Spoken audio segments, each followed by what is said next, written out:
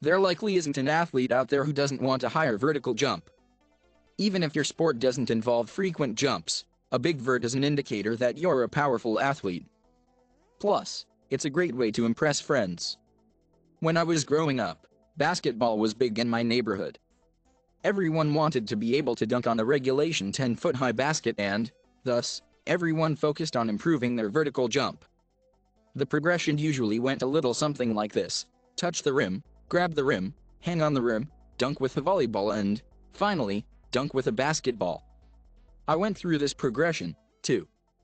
I went from touching the middle of the net at 12 years old, to dunking a basketball at 14 years old, to doing serious acrobatic 360-degree dunks at 17 years old. In college, my personal record for the vertical leap was 40 inches.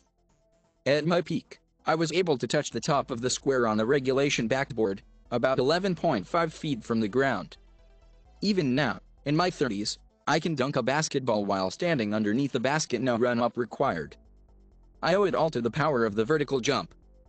A good vertical jump is a valuable asset for all of your players to possess. It will help your team get more rebounds, blocks, and steals. It will also let a few, or many, players on your team dunk the basketball, which can lead to increasing your team's confidence, enthusiasm, and can it make the game a lot more fun. If you are wondering if it is even possible to increase your vertical jump, you'll be happy to know that with proper training, it is definitely something that can be improved.